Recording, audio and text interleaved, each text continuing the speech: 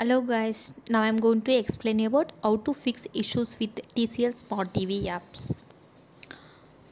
If you experience issues with a particular channel not starting or a channel running improperly, this video will help you troubleshoot both a potential TV issues or internet connectivity issue. First of all, press the home button on your Roku TV remote.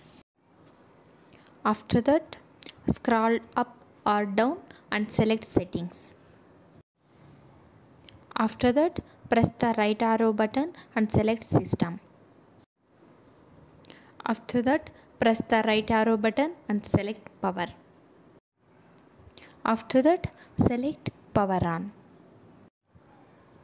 After that, press the right arrow button and select system restart.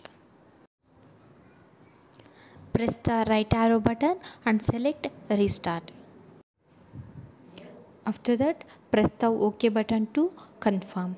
Now your issue is fixed.